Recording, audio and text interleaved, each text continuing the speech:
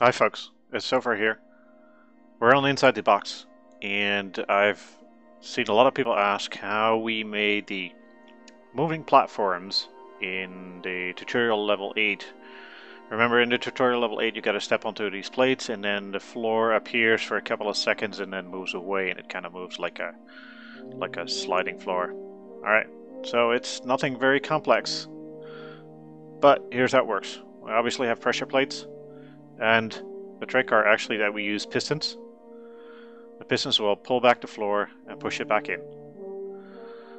We connect the pistons to an extender, and then the extender goes to a bunch of delayers. The delayers make basically a wave of triggers move down to activate all of them. Now normally when you step on a pressure plate and step off, you create a pulse that is about a second long or so. The extender will make it longer, and we can just automatically make it at least 3 seconds long by setting the extender to delay equals 3. Now we've made it 3 seconds long. Okay. The layers are all a second long. So what we're going to do is we're going to hook this all up. What we want to do is we want to hook both of these up to the extender. I'm just left clicking at this point. Left click, left click.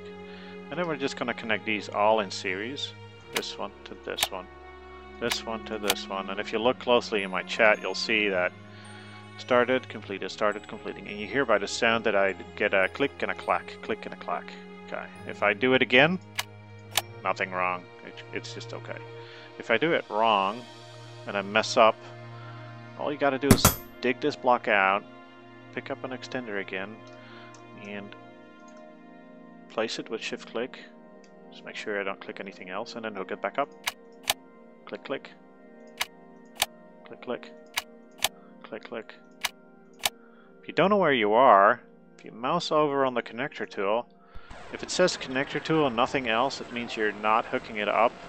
You click the first node. If you click the node once, it will show you that you left click to connect it to something else. So if I click another node, I'll make the connecting part. So what I'm going to do is I'm going to hook up all the pistons now. Very boring, haha. And I'm connecting them across, because there's really no need to use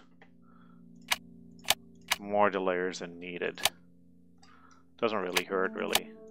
They're really cheap. Most of the mech code is really cheap and efficient, so you don't need to be too worried about using 10 or 20 of them or so. Alright, now let's see what happens. Okay, there goes my wave. As you can see, while I'm standing on here, I can just walk over and the wave will come off.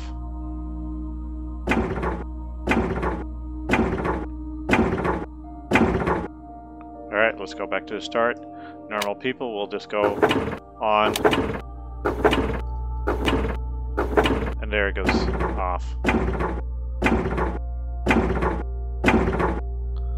Obviously, now it's very easy to build a wall on top here and a lava pit underneath or something like that, so you can hook everything up. You want to make it lay a little bit shorter, you set it to 2, slightly more difficult.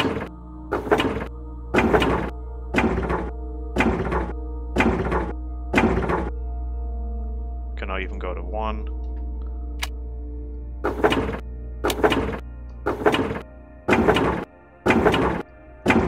And then you got a 3 block bridge, so people really have to run across. Alright, and that's how to make a moving floor inside the box. Thanks for watching, see you later.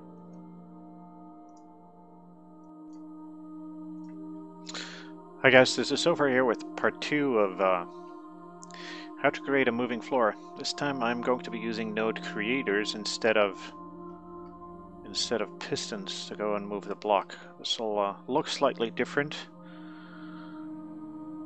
but it still uses some of the same concepts as we used before. So what have we got now? We've got, instead of pistons, we will be creating nodes here on the fly and destroying them as we need fit.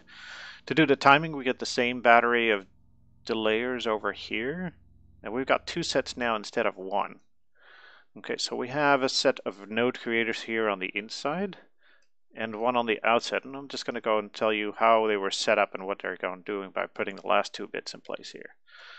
So first things first, what we're going to do is we're going to get a the node that we want to create and destroy.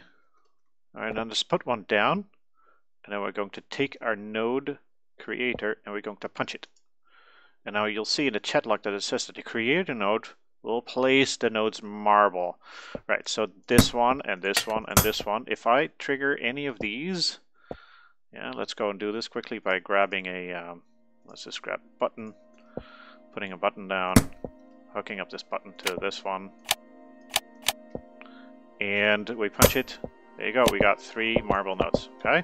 So I've picked up a marble node and put them inside this node creator, and if you put them down, it doesn't matter what you do. If you rotate them, they create a marble node on the side where the little notch is, okay? Okay, good. So let's take this one that creates a node marble and stick it over here and rotate it in place so that it puts it in the right spot. I need to quickly go and look from this side so I can see it.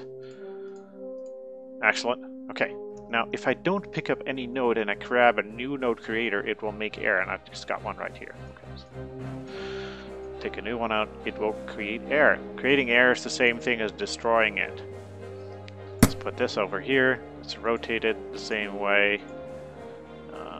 Probably one more time. Yeah, that's it. Okay, good. Okay, now we're going to hook these guys up, and what I've done is I've actually made this one go to this one, and this one will go to the destroyer. Okay. Since I already stepped on it, you can immediately see the effect.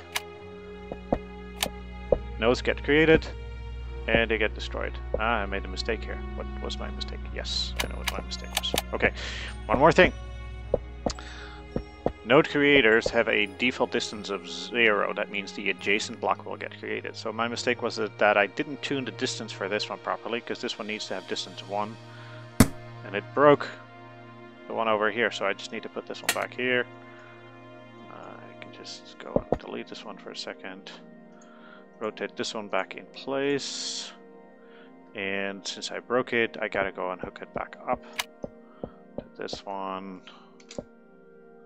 Okay, that should do it. Is it the right way? Good. Okay. Alright. So to double check, you can just punch them to say, okay, distance is 1. No, that's not good. It needs to be 0. Right clicking means up and down. So I can go to 3 down, not to 0. Okay, putting them all on 0. Good. Are these all 1? Yes, they're all 1. Okay, good.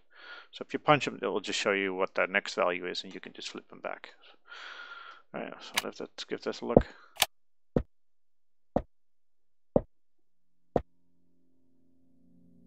Excellent. Okay. There's one more way that is even slightly more efficient. We don't actually need to use node creators because there is another tactic.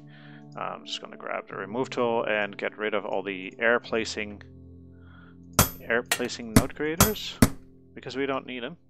We can do without. What we're going to do is we're going to go and put some temporary nodes over here. Hook these nodes that are not mech nodes up to the actual delayers at the end. I'm going to carefully do that. Make sure, okay, I've got nothing in here. I'm going to right click and then left click. So now I've got these two both hooked up to this one. Left click, right click, left click. Left click, right click, left click. Right, nope, left click, right click, left click. Left click, right click, left click. Alright. Okay, so what's going to happen now? The first time that I step on here, these node creators will create a marble node and then they will get taken away. Or we can just play cleanup. I'll leave it the way that we wanted it to end. Now you said I've hooked up nodes. You see I've hooked up nodes to those delayers that are no longer there, but these delayers, they don't care. If a node appears in this spot, they will happily go and break it.